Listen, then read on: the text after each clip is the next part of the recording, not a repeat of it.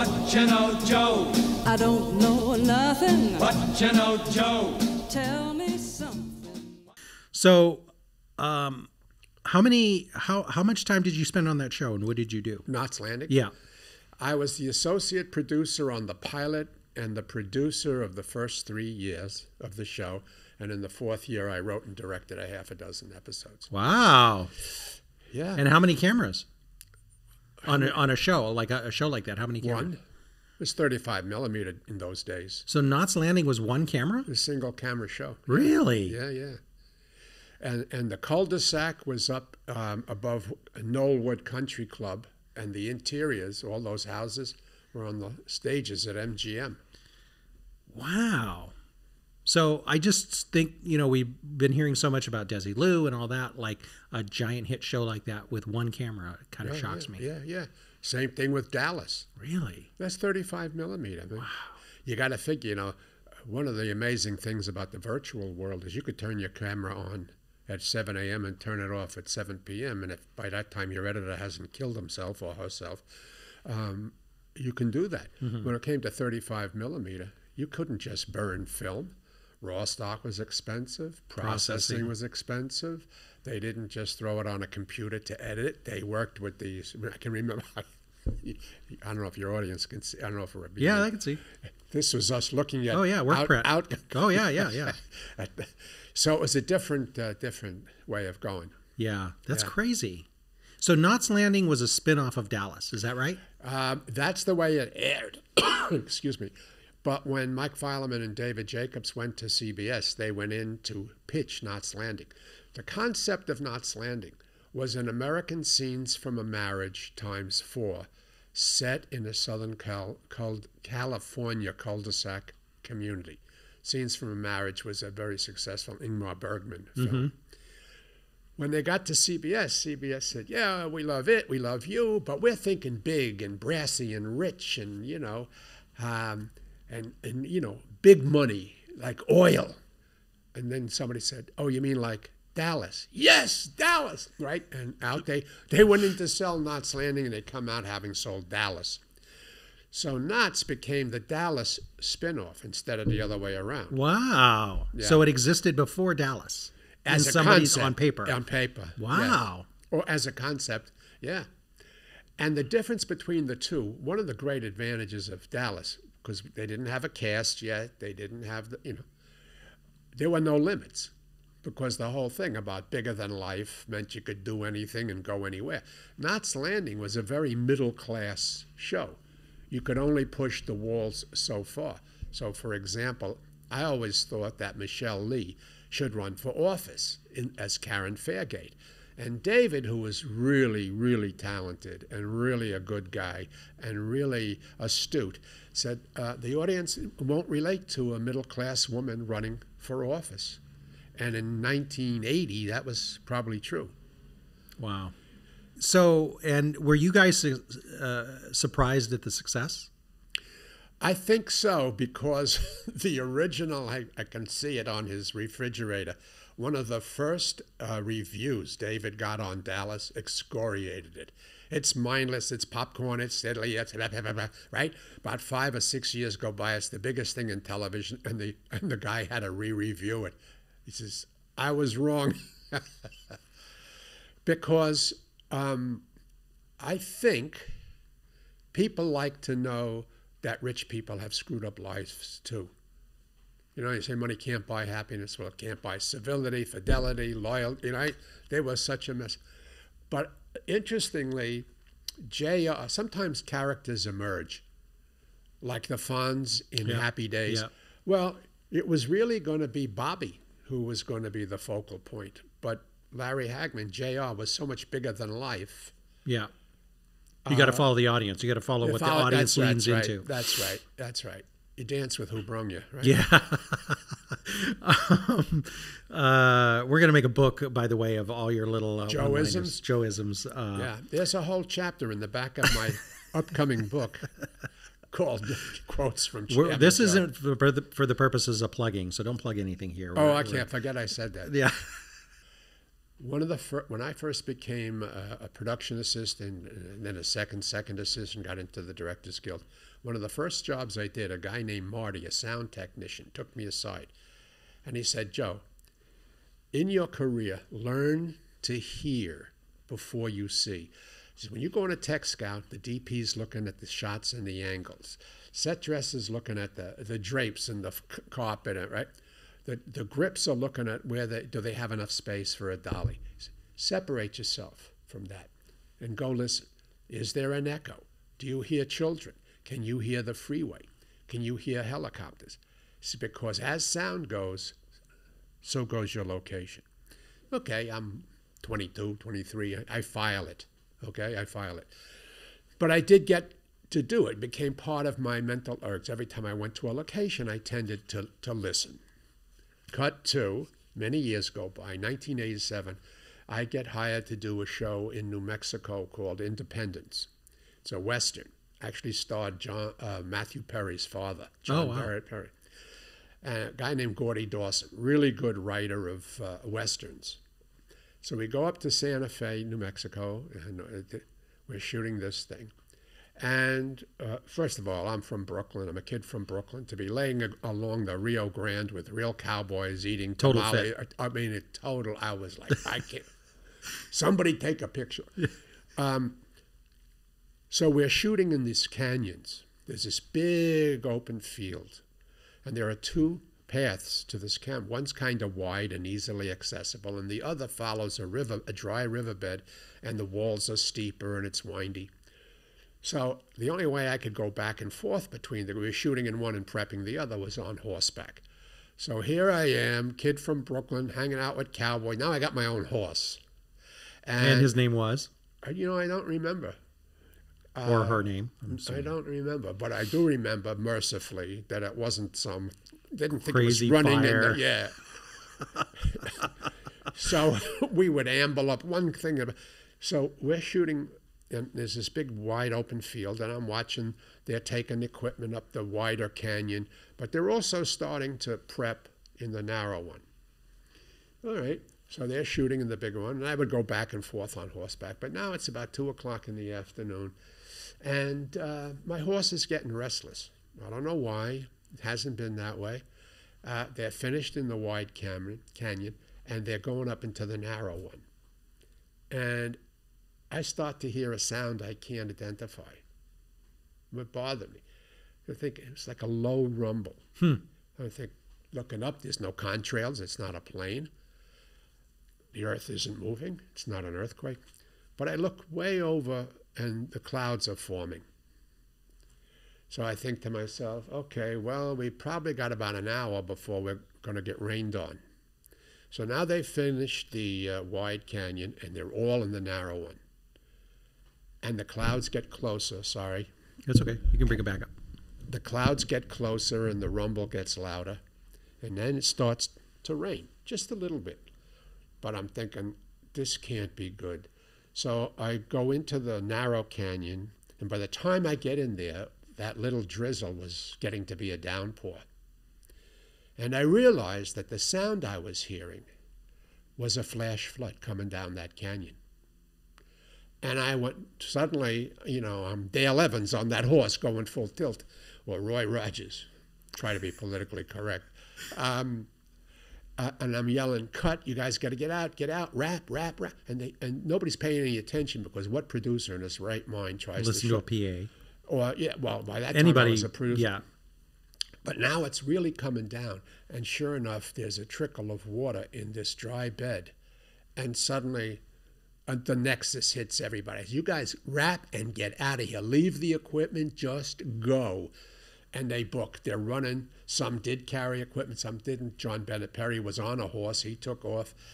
Now I'm standing there thinking, you're the captain of the ship. You can't be the first one out. And I'm thinking, I hope these guys pick up the pace a little bit. And they did. They hauled ass. And as I was leaving, here comes this water. And now, kid from Brooklyn, Gatorade with cowboys, and I'm running for my life on this horse. And we made it out of the canyon, and I got up to like a little rise off on the right, grip stands floating by, boxes floating by. but nobody got hurt. Wow. And I sat there thinking, God bless you, Marty. Okay, I have one more for you. Ready? Yeah.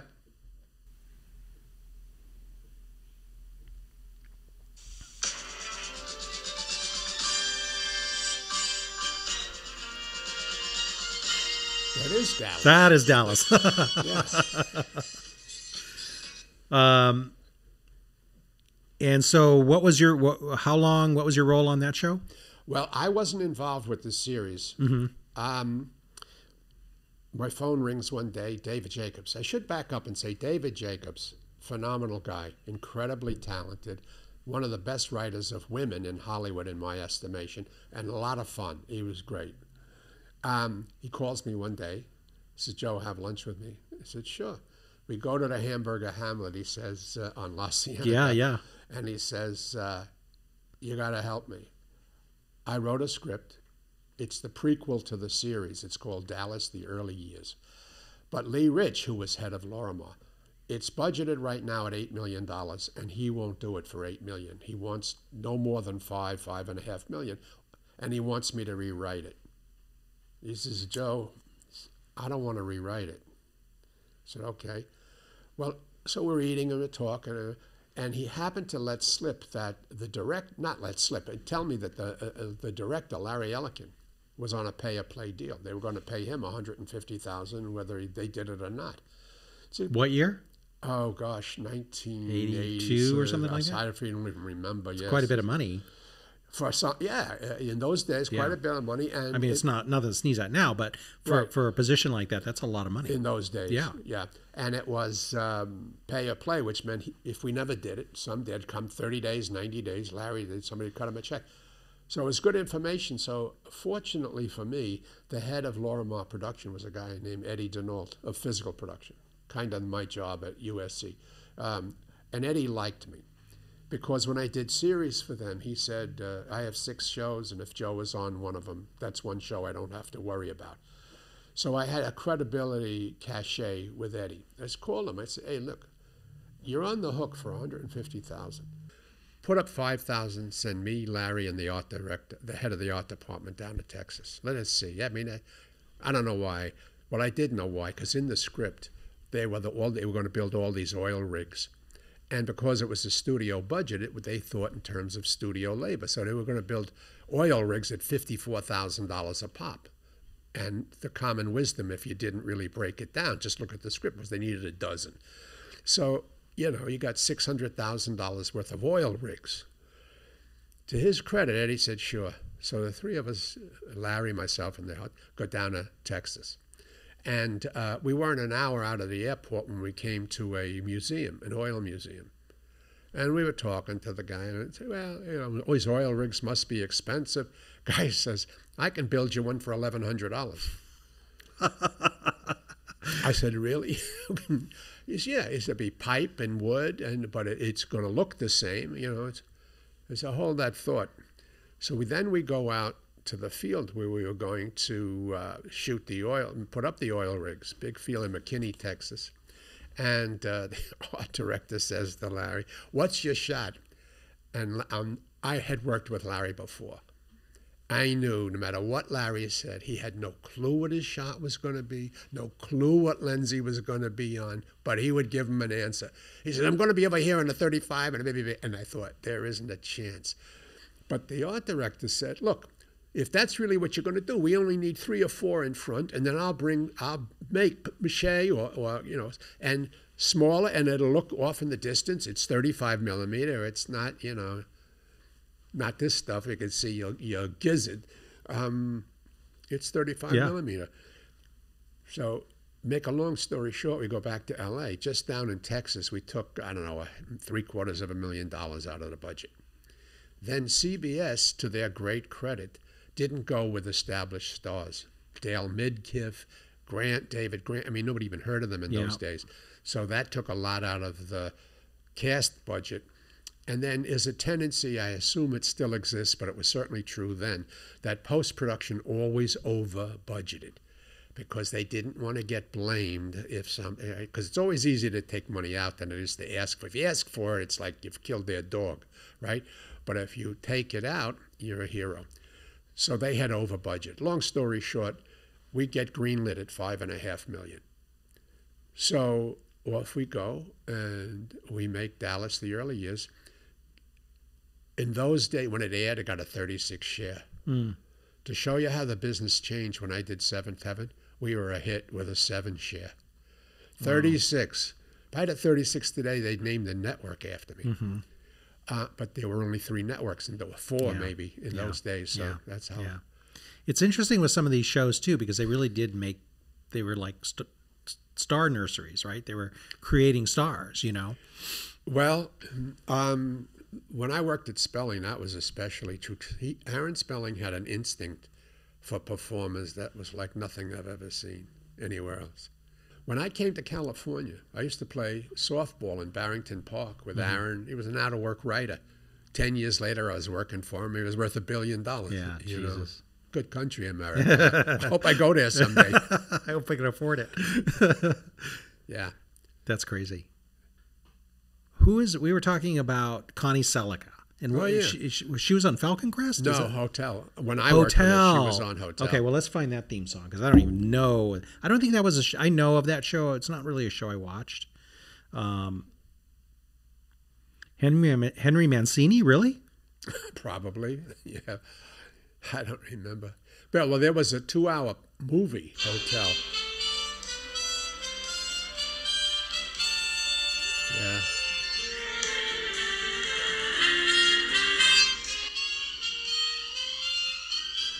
Oh yeah, that's cool. And what's your connection to that show? I was hired to produce it.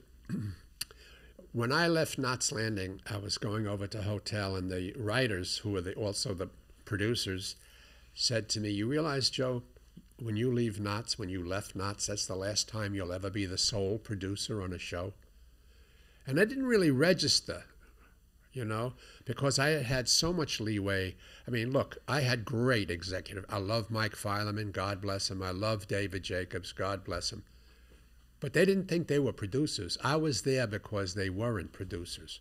And so I really felt appreciated. I felt I contributed. When I went over to Hotel, I still felt I contributed, but I wasn't the sole producer. And because it was Spelling, the writing producers had a lot of sway, which is fine. But Spelling, particularly Duke Vincent, were very production savvy and very production friendly. So they wanted somebody. They didn't want the writers making it so expensive that they couldn't, Everybody, I think we once talked about it. If you lend your car to a show, you want the producing credit, right? Well, the problem with too many producers on a show is they all think they can produce. So it's cumbersome. You have to, anyway. But that's the way the industry changed, so I had to adapt.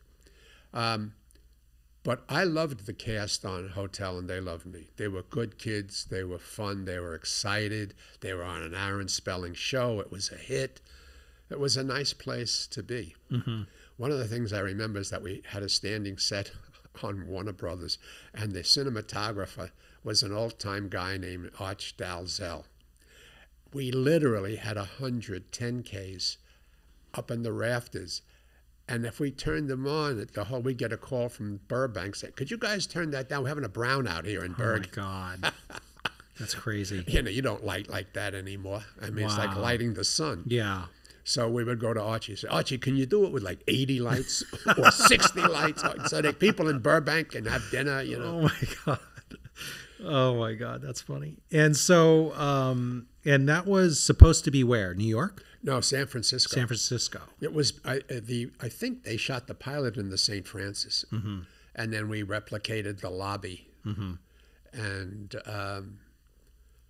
a show like that is like any detective show. The show depends on who walks through the door. Right. Except in Hotel, you have visiting dignitaries and people there, on vacation. Yeah. I mean, so that would generate the stories. Yeah. But I remember Harry Belafonte's Yeah. daughter or granddaughter, and Michael, and they're just good kids. A couple of the actors fell in love and got married, and they're still married. Connie was on the show. Connie was terrific. Ann Baxter. What I remember about Ann Baxter, in those days, women tended to take longer than men to get through makeup and hair because of the hair. So a director comes to me one day and he says, I have one shot that I got to get, but we have a whole day of shooting tomorrow. So you have to get Miss Baxter in here for that first shot. So we set Ann Baxter. She comes in at 6 in the morning. She goes into makeup and hair. She's in there for an hour and a half. She comes out, looks fabulous. As she's walking towards me, the director says, I think I'm going to cut that shot. It's like I said, Miss Baxter, I don't know how to tell you this. She says, but I think they're going to scrap that shot. She takes my face in her hands and she squeezes me. She says, okay, Joe, don't worry. I'm going shopping. You paid for a makeover. You made for a makeover. I'm going shopping. So she was really great. That's brilliant. Okay, we'll do one more. You make me think of a lot of stuff.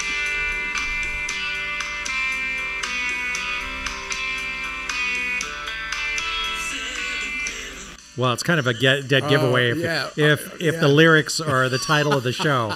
There's not a lot of mystery there. I actually didn't remember that. Catherine Hicks. Yeah. Barry Watson. Jessica Biel. Jessica Biel is the big Stephen takeaway Collins. from that one. Yeah. I hear she married a singer or something. I'm not really sure. Yeah, that's what I heard. And then tell me about your association with that show. What'd you do? Producer. You're a producer. Yeah. For how long? I did the first 2 years. Mm-hmm. What would happen first of all, I get very restless. I can't do, that's why what's so phenomenal that I've been at USC all this time. I was really good at coming on, setting up a show, setting the look, the style, getting everything in place. And then by year 3, it's boring. Pattern, right? Yeah, I mean, it's the same thing. It's a little bit like being a professor. Yeah. Go through the semester and then you start off, it's like a little bit like a mouse on a treadmill. Yeah. So, but what I was very good at, and what I get shows started and they'd be financially successful. We used to shoot at the church right on the corner of Riverside and Colfax in the Valley. There's a big church there. Great location. And the guy, the pastor, Dr. Robert Bach, he was very good to us. And that worked. Of course, we ran afoul of at night with some of the neighbors because of the trucks, the noise, Yeah. But that was, spelling shows were very well mounted because they really respected, especially Duke Vincent, respected producing. They understood production. They respected it. They would spend the money in the right places. Yeah. But I remember a day when one of my directors fell in love with a beach house, bright blue beach house. Very pretty, wanted to shoot it. How much was it? $60,000 a day. A little pricey for a location in those days. But the problem was it was the MTV house. Oh, yeah. And I was very leery of the way MTV shows worked. So I went to the director. I said, look, man, you got to find another location because I don't think 60,000 is the end of it. And when I went to scout it and I saw the kids in the house, I thought, no, just street instinct. I wouldn't get what I was told I would get. Things would change. So but the director really wanted it. So I went to Duke. I said, look, I tell you the truth, I wouldn't do it. Now, you guys want to do it? Have at it. But I don't want to wear it when 60 becomes 80. So Duke said, tell him if he wants it, he's got to take 60,000 out of some other part of the show. Well, he couldn't do it. So he had to give it up. So they were good at trade. They didn't want to tell directors no. You couldn't. Spelling would say to me, this show's going to cost $60 million. I want it great, and I don't want it for $60 million and $10. So, there was no ambiguity. Hard parameters. Hard parameters.